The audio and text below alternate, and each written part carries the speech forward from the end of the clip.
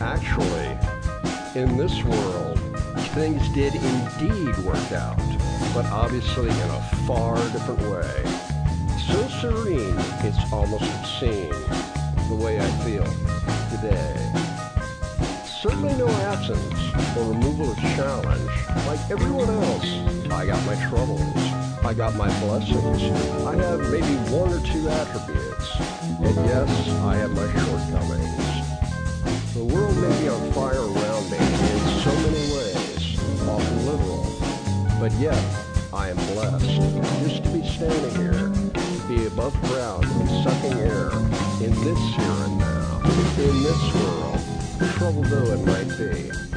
A year ago to the day, the circus of turmoil folded her tent and left, going down the road on a troubled way.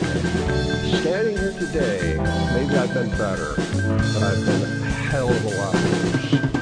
The pain finally seems distant, and the anger dispersed. We all ultimately have to answer to ourselves. I am no different in that regard, and yes, I have my regrets.